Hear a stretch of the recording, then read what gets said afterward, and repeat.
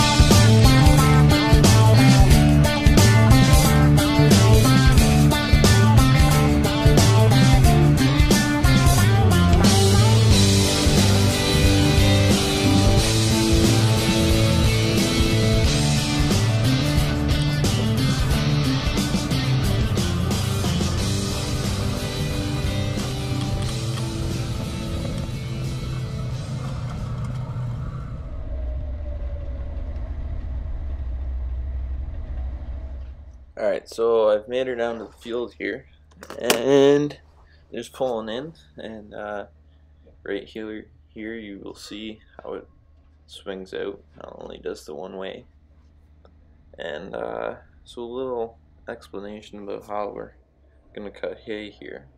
So normal hay mowers, they would follow directly behind. Well, this is a normal one, but the center pivot, I mean. And they would follow straight behind the tractor when you're doing this outside row.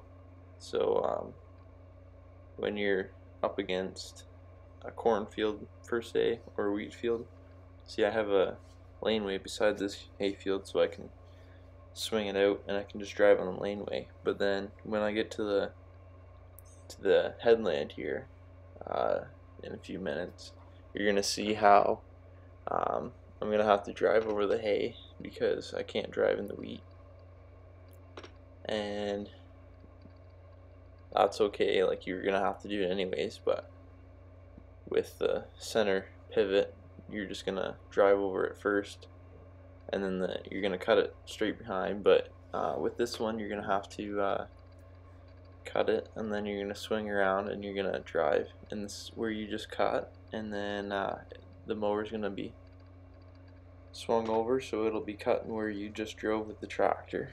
And that's how you do your outside rounds. We usually do 5 cuts, so 5 swaths with this mower on the headland, so that's 5 trips around, just to get enough room to swing around. And you don't want to cut the PTO too short, don't want to turn too short, or it'll start to rub. You don't want to put too much tension on that. So we do 5, so we have lots of room to turn. Some guys may do 3 or 2 or whatever they please. It's just personal preference. And so you're gonna see where I do a little turn here, and then soon you'll be approaching the wheat field, and you'll see how I gotta do that.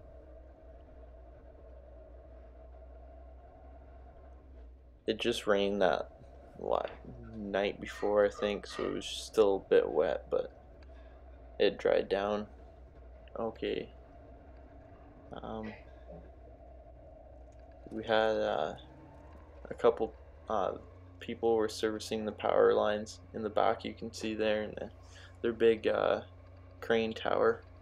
You can see at that corner there how it made those big grots. That's what those are from. They had added an extra line or so they had to go back our property and a couple other properties to get back to the power lines. That's what that's from. We usually cut hay in gear C2, which comes out to be about I'd say about 6 miles an hour. Don't quote me on that, but I think it's about 6 miles an hour. It doesn't really matter how fast you go with these hay binds. They're designed to cut at a faster speed. You don't want to go too fast because you're going to be bouncing around and putting a lot of wear on your equipment. You don't want to do that. So you can see how we've got to the wheat field here, and I'm just going to back up and go alongside of it. And it measures out, so you drive along with your left tire just beside the wheat field, and then when you spin around, it'll be perfectly just right along that edge.